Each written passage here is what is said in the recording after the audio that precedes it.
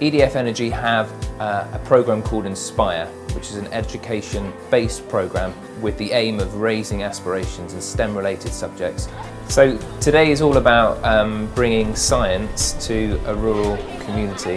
EDF Energy are sponsoring our tour of Somerset this term, and so without them we won't be able to operate. We're able to go around about 16 schools in the region. So it benefits rural schools because we go to their site and they don't have to go to a science centre, for example, which could be many hours away. They experience different science in here. They've done some things with light and with sound, just a little bit out of the ordinary, really. Just an opportunity really to wow them. So they all go away buzzing about science and about the experience that they've had. I think it's a good opportunity because you have a chance to learn about things that you wouldn't really learn in lessons, and that you can actually do it rather than just watching someone do it. I found it quite interesting because there was lots of things going on rather than just focusing on one thing. The teachers like it because it's something different which enhances what the kids do in class, and the kids like the chance to do it for themselves, basically, get their hands on the kits and get that confidence of doing some experiments themselves and finding out how it all works.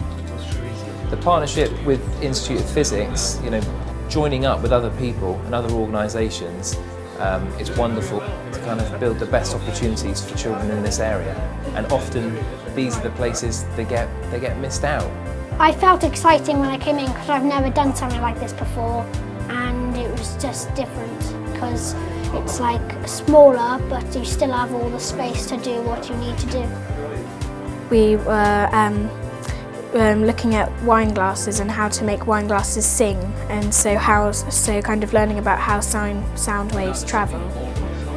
In the lab in the Lorry you do science stuff. I do enjoy that kind of stuff because, it's good, it's enjoyable. You have better things here, better equipment.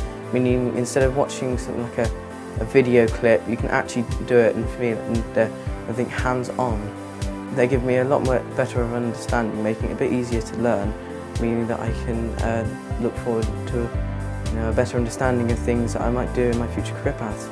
It's really important for us as EDF to be able to start thinking about recruitment for the future for our power stations, but also just show children the opportunities that are available to them. So obviously it's a great partnership, and again it shows the local kids how science engineering works in the world around them.